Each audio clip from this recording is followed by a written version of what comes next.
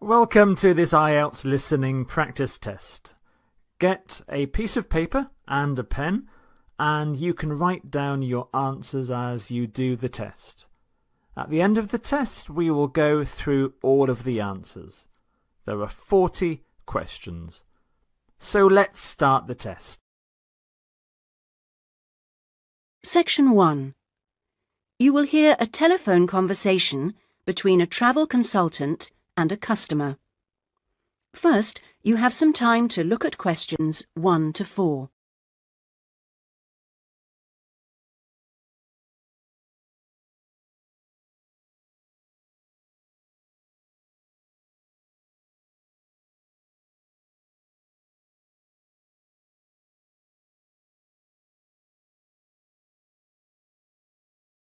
You will see that there is an example which has been done for you.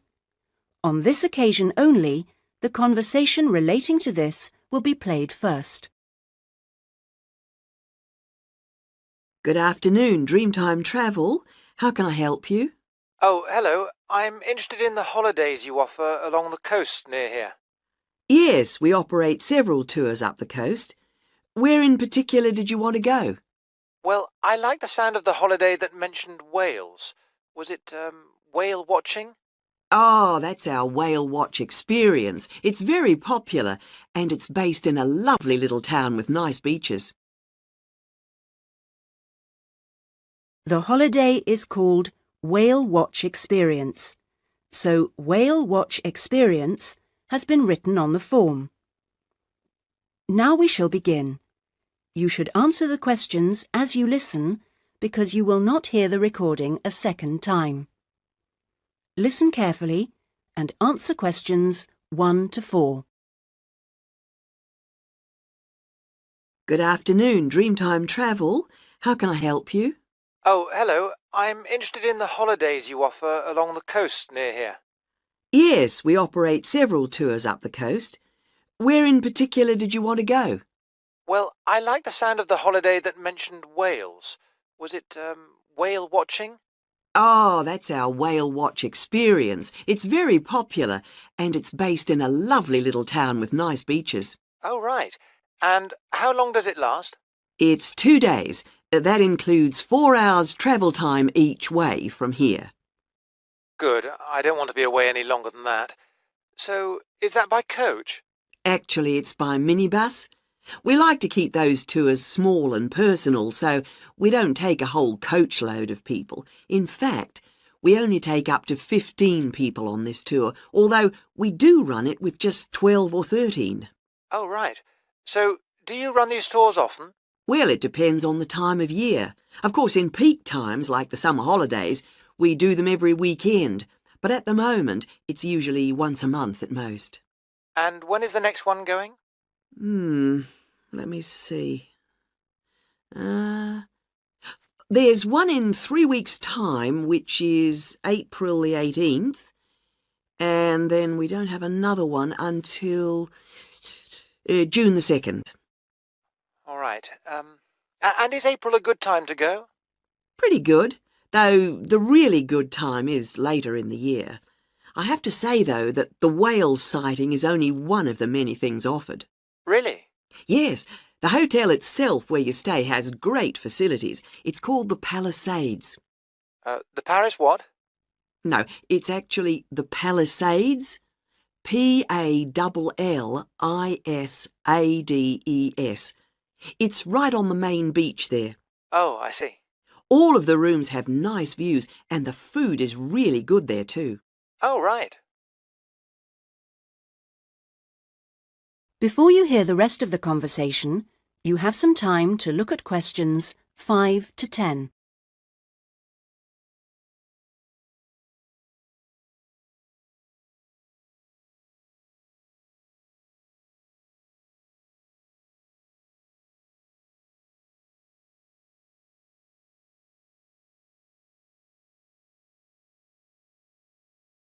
Now listen and answer questions 5 to 10. And what about the other things, that are included in the price? Oh, there are lots of things. If you don't want to do the Whale Watch cruise, your guide will take anyone who is interested either on a bushwalk through the national park near the hotel, and there's no extra charge for that, or on a fishing trip. That's an extra $12, I think. And there's also a reptile park in town. That costs more or less the same. No, I think I'd prefer whales to snakes. Yeah. And if you just want to relax, you're free to sit by the hotel pool or go down the beach. Oh, and they also have tennis courts at the hotel, but you have to pay for those by the hour. But there are table tennis tables downstairs, and they're part of the accommodation package. Just speak to your guide. Well, that sounds good. So how much is the basic tour price?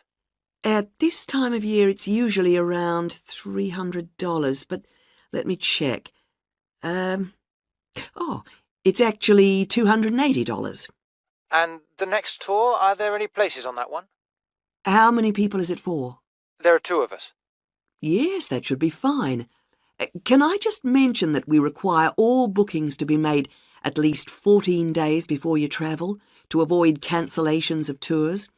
And if you cancel within 7 days of departure, you will have to pay 50% of your total booking. Okay. And you also need to pay a 20% deposit at the time of booking. Can I pay that by credit card? Yes, you can. All right, what I'll do is I'll talk to my partner and get back to you. Fine. So I'll make a provisional booking, shall I? 2 for the Whale Watch experience. Let me issue you with a customer reference number for when you call back. Do you have a pen? Yes. OK. It's 39745T. That's T for Tango. When you call back, ask to speak to the tour manager. That's me, Tracy. Fine, I will. That is the end of section 1. You now have half a minute to check your answers.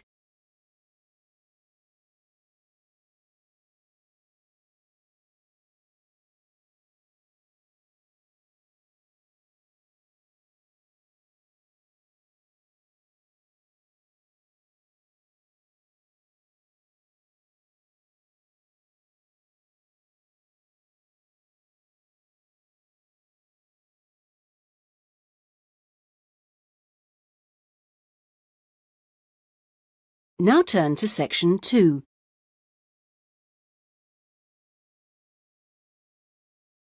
Section 2. You will hear a radio programme giving parents advice about buying cots for their babies to sleep in. First, you have some time to look at questions 11 to 17.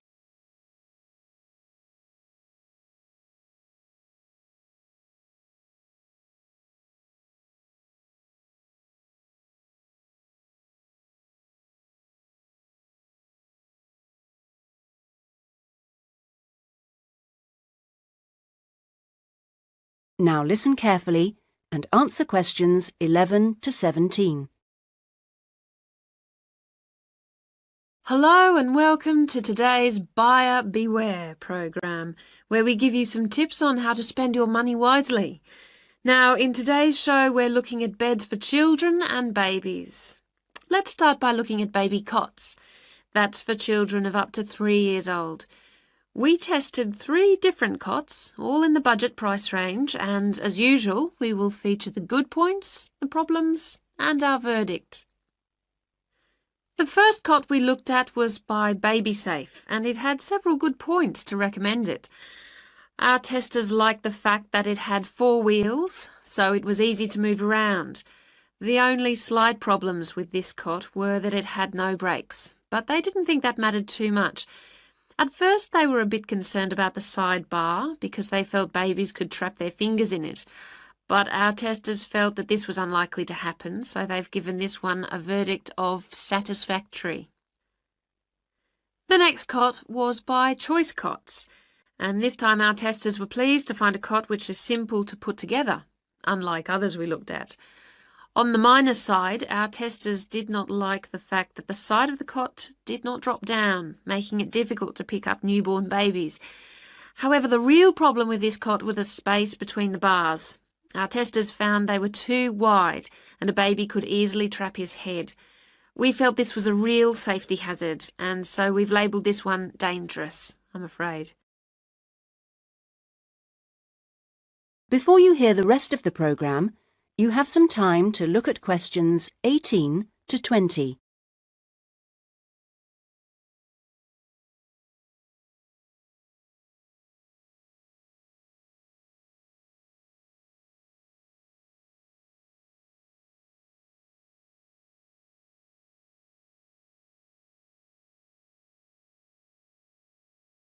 Now listen and answer questions 18 to 20. And finally, better news for the Mother's Choice cot. This cot was slightly different in that although the sidebar did not drop down, the base could be raised or lowered into two different positions, making it safe as well as convenient. The negatives for this one were quite minor. The only niggle everyone had was the fact that it has no wheels, and the only other problem anyone could find was that there were pictures, which were simply stuck on and so could easily become detached. The makers have now promised to discontinue this practice. As this cot will then be safe in every way, we have made the Mother's Choice cot our best buy. Congratulations, Mother's Choice. So what features should you look for in a baby's cot? Well, obviously, safety is a very important factor, as well as comfort and convenience. We recommend that if you are buying a cot, do make sure that any metal present is not rusted or bent in any way. You should ensure your cot has only rounded or smooth edging without any sharp edges. This is especially important for wooden cots. And now, on to beds for toddlers. That is the end of section 2. You now have half a minute to check your answers.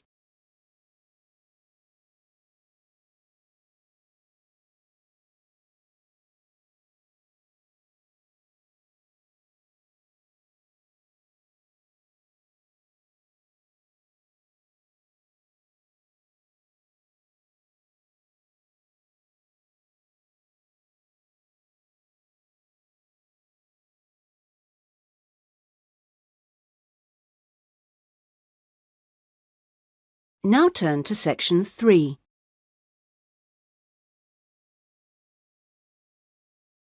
Section 3. You will hear a conversation between a student, Andrew, and a student advisor, Monica, about a diploma course. First, you have some time to look at questions 21 to 25.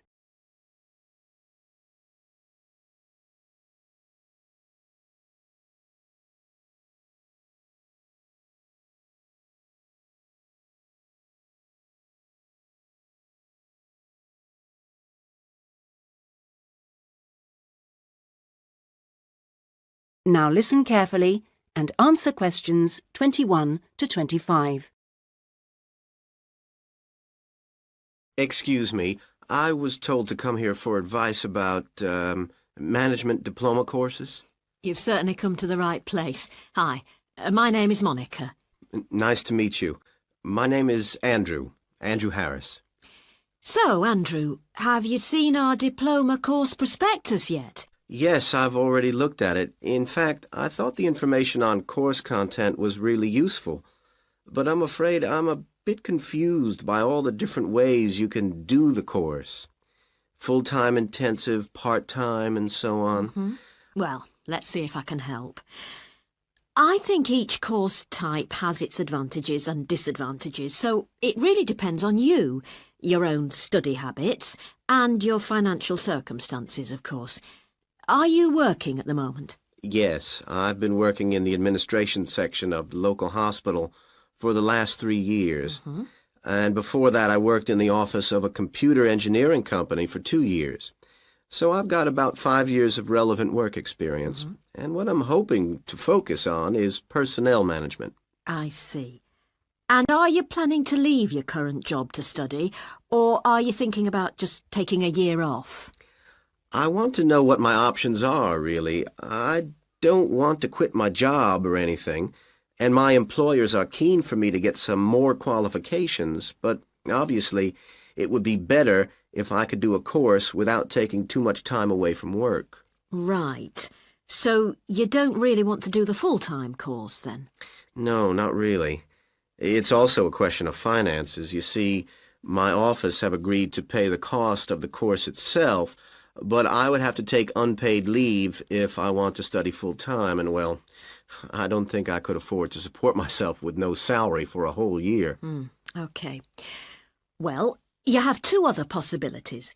You could either do the part-time course, that would be over 2 years, and you wouldn't have to take any time off work, or you could do what we call a modular course. You could do that in 18 months if you wanted, or longer. It's quite flexible, and it would be up to you. So what does the part-time course involve? For that, you would join an evening class and have a lecture twice a week. Then you'd have to attend a seminar or discussion workshop 1 weekend a month. What kind of coursework would I have to do? Well, it's a mixture. You'd be expected to write an essay each month, which counts towards your final assessment. You have a case study to do by the end of the course, which might involve doing a survey or something like that. And also you need to hand in a short report every 4 weeks. So that's quite a lot of work then, on top of working every day. It sounds like a lot of studying, and really tiring. Yeah, you certainly wouldn't have much free time. Before you hear the rest of the conversation, you have some time to look at questions 26 to 30.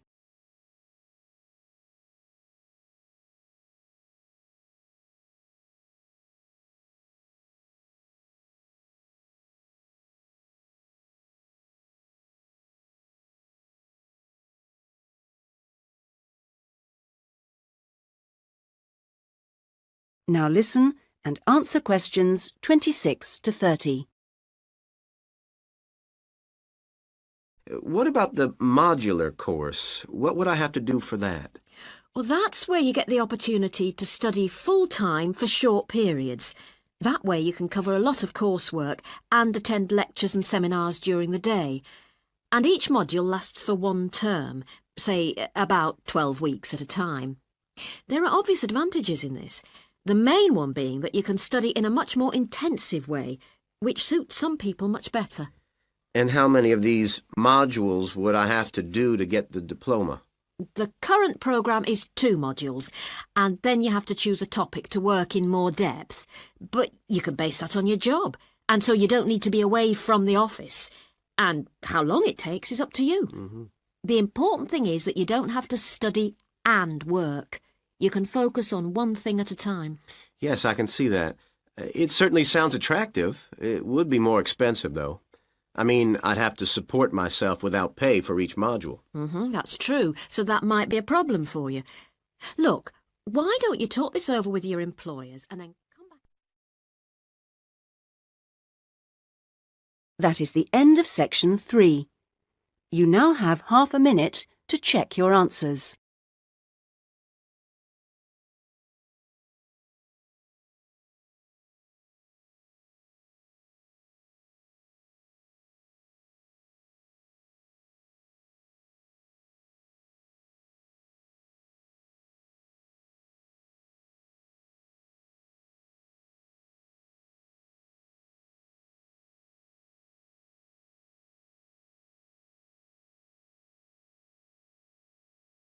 Now turn to section 4.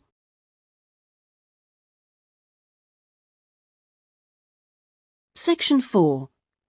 You will hear part of a lecture given by an economist about North American women's attitude to money and saving.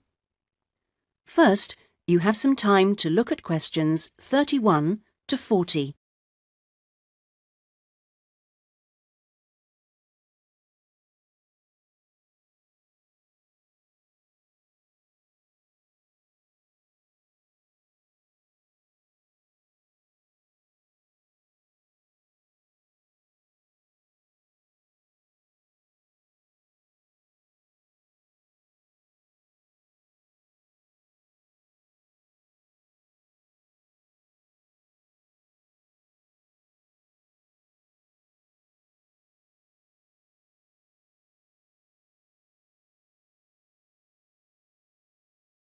Now listen carefully and answer questions 31 to 40.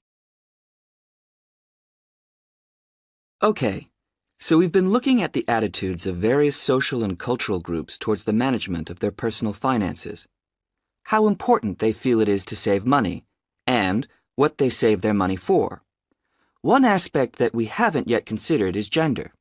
So if we consider gender issues, we're basically asking whether men and women have different attitudes towards saving money, and whether they save money for different things. Back in 1928, the British writer George Bernard Shaw wrote in his Intelligent Women's Guide to Socialism and Capitalism that a man is supposed to understand politics, economics, and finance, and is therefore unwilling to accept essential instruction. He also said, a woman, having fewer pretensions, is far more willing to learn. Now, though these days people might question a lot of the assumptions contained in those statements, recent research does suggest that there are some quite fundamental differences between men and women in their attitudes to economic matters. Let's look at what men and women actually save for. Research studies of women in North America have found that women are far more likely to save for their children's education, and they are also more likely to save up in order to buy a house one day. The same studies have found that men, on the other hand, tend to save for a car, which, by the way, takes a surprisingly large amount of the household budget in North America. But the other main priority for men when saving money is their retirement. When they're earning, they're far more likely to put money aside for their old age than women are. Now, this is rather disturbing, because, in fact, the need for women to save for their old age is far greater than for men. Let's consider this for a moment. To start with, it is a fact that throughout the world, women are likely to live many years longer than men, so they need money to support them during this time. Since women are likely to be the ones left without a partner in old age, they may therefore have to pay for nursing care, because they don't have a spouse to look after them. Furthermore, the high divorce rates in North America are creating a poverty cycle for women. It is the divorced women who will most often have to look after the children, and thus they need more money to look after not just themselves, but others.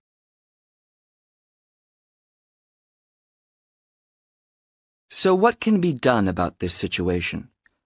The population in North America is likely to contain an increasing number of elderly women. The research indicates that at present, for women, it takes a crisis to make them think about their future financial situation. But of course, this is the very worst time for anyone to make important decisions. Women today need to look ahead, think ahead, not wait until they're under pressure. Even women in their early 20s need to think about pensions, for example, and with increasing numbers of women in professional positions, there are signs that this is beginning to happen. Then research also suggests that women avoid dealing effectively with their economic situation because of a lack of confidence. The best way for them to overcome this is by getting themselves properly informed so they are less dependent on other people's advice. A number of initiatives have been set up to help them do this. This college, for example, is one of the educational institutions which offers night classes in money management, and increasing numbers of women are enrolling on such courses. Here, they can be given advice on different ways of saving. Many women are unwilling to invest in stocks and shares, for instance, but these can be extremely profitable. It is usually advised that at least 70% of a person's savings should be in low-risk investments. But for the rest, financial advisors often advise taking some well-informed risks. Initiatives such as this can give women the economic skills and knowledge they need for a comfortable, independent retirement. The increasing proportion of elderly women in the population is likely to have other economic consequences. That is the end of section 4. You now have half a minute to check your answers.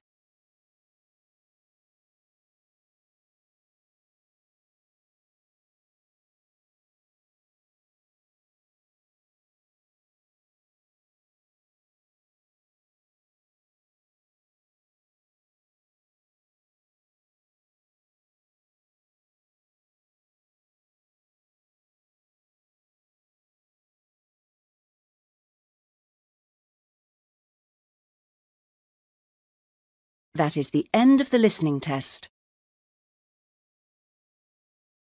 In the IELTS test, you would now have 10 minutes to transfer your answers to the listening answer sheet.